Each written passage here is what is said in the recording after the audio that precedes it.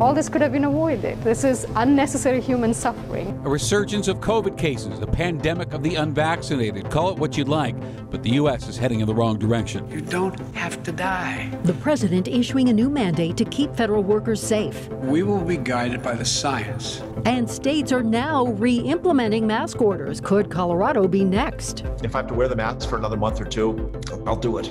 I'm not going to like it, but I'll do it because we're in this together. Plus, Pfizer now asking the FDA for approval to administer a booster shot.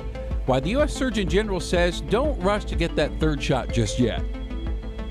Good evening, and thank you for joining us for Denver7 News at 5. I'm Ann Trujillo. And I'm Shannon Ogden.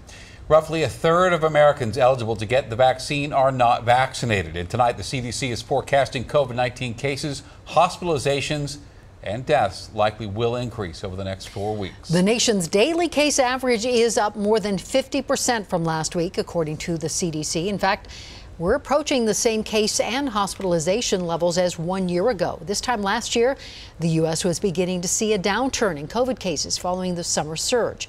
On July 27, 2020, the U.S. was averaging 63,000 new COVID cases per day. And today, the U.S. is averaging nearly 62,000 new cases per day. And today, the president, addressing the nation, pleaded with Americans to get the shot, saying it's safe, it saves lives. And the president also took some new steps to encourage vaccinations, now offering reimbursements for employers to give workers paid leave to go get the shot for themselves and their families.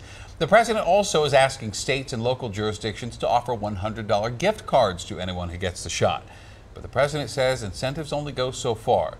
So he is now mandating all federal workers and federal contractors attest to their vaccination status. And if they don't attest, or if they are unvaccinated, they have to wear a mask. They have to get tested multiple times a week, socially distanced, and they're also prohibited from traveling for work.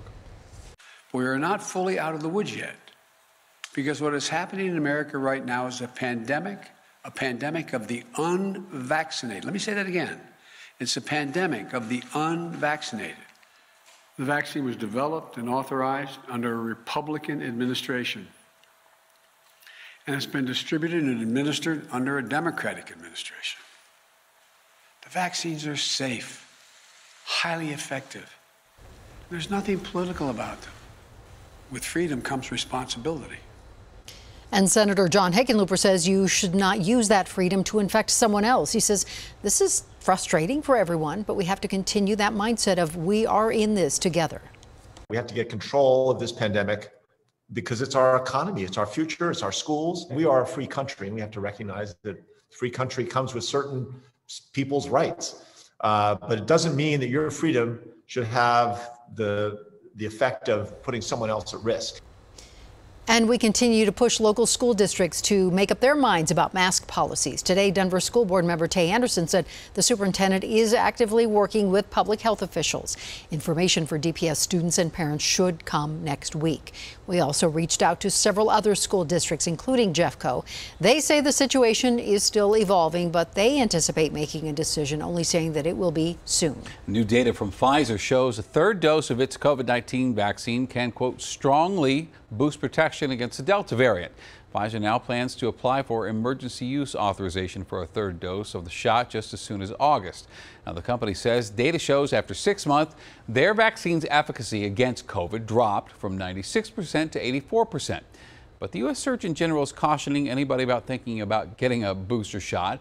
The government is in talks with Pfizer about the vaccine maker's studies on the boosters, but says the decision won't be made by Pfizer. It will be made by the CDC and the FDA. Ultimately, that collective information is what will drive any decision about boosters. But right now, a routine booster is not being recommended for people. In order for Americans to get a third shot, the FDA has to amend its emergency use authorization or formally approve it altogether. Well, Israel is now the first country to offer booster shots to people over 60 who've already been vaccinated. Israel's president will be the first to get that Pfizer booster tomorrow. All right, everybody, take a deep breath. This is a new virus, and we're constantly learning about it. Now, here is the good news. Vaccination rates are up. The U.S. is averaging more than 600,000 shots a day in the past week. The weekly average is up about 18%. Nearly 57% of the country has received at least one dose of the vaccine, and about 49% of people in the U.S. are fully inoculated. All right, so we have heard the CDC's guidance. Wear masks indoors if you live in areas with high transmission rates. Masks will be required indoors in Washington, D.C., even for the vaccinated. That starts Saturday. And Washington State is now recommending masks indoors. And when it comes to Colorado, under that CDC guidance, about 2/3 of Colorado counties should be reinstating mask policies. So will those mask policies come back? Denver7's Megan Lopez has been talking to local health departments to get some answers. Megan? And Shannon, the answer is a resounding maybe. A lot of the different counties that I reached out to, and I reached out to a lot of them today, from Denver to Pitkin County. Some of them got back to me, many of them didn't, but a lot of them said they're reviewing those CDC recommendations. They're just not ready to go back to mandates quite yet. It's not the news anyone wanted to hear. A backslide in COVID cases causing the CDC to reverse its mask recommendations. An air of disappointment. This is an American tragedy.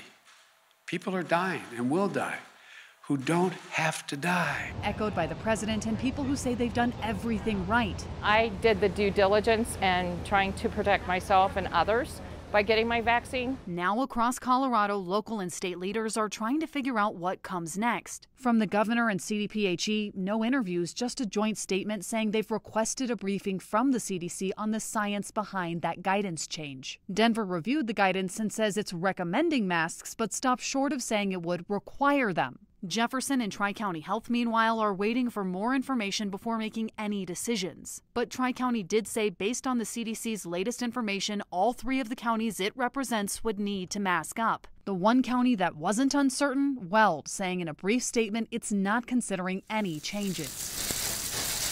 At the Highline Community Care Center, it's been an enormous toll.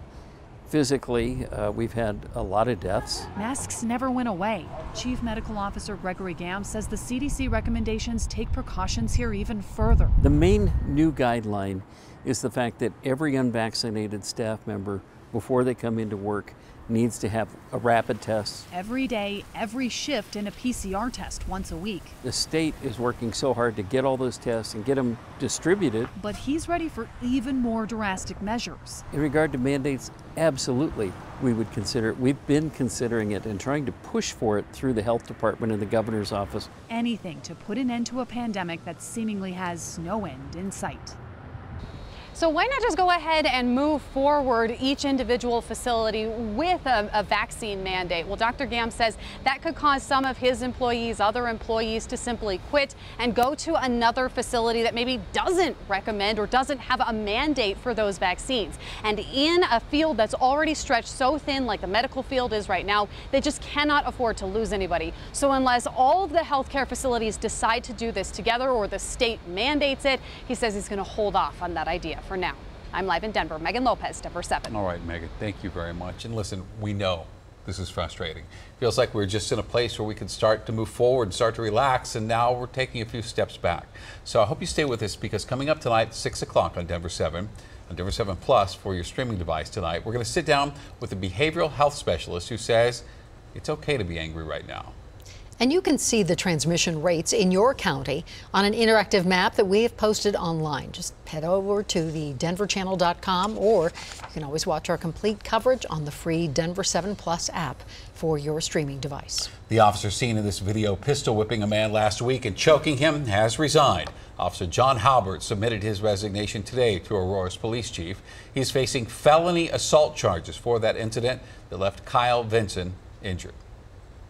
The Vista Peak preparatory teacher is in jail, this one facing charges of numerous counts of sexual conduct with a minor and sexual abuse of a minor.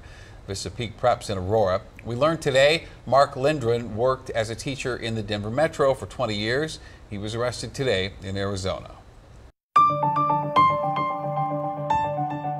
It was hot, but not quite as hot today, and much cooler weather is on the way for the weekend. You know, we do have limited kennel space. Local shelters are overwhelmed, and they're now blaming the pandemic for an influx of animals. We have a lot of work to do to provide a safe and comfortable environment for these animals. It's an all-hands-on-deck situation. How the Dumb Friends League is managing care for 1,500 animals.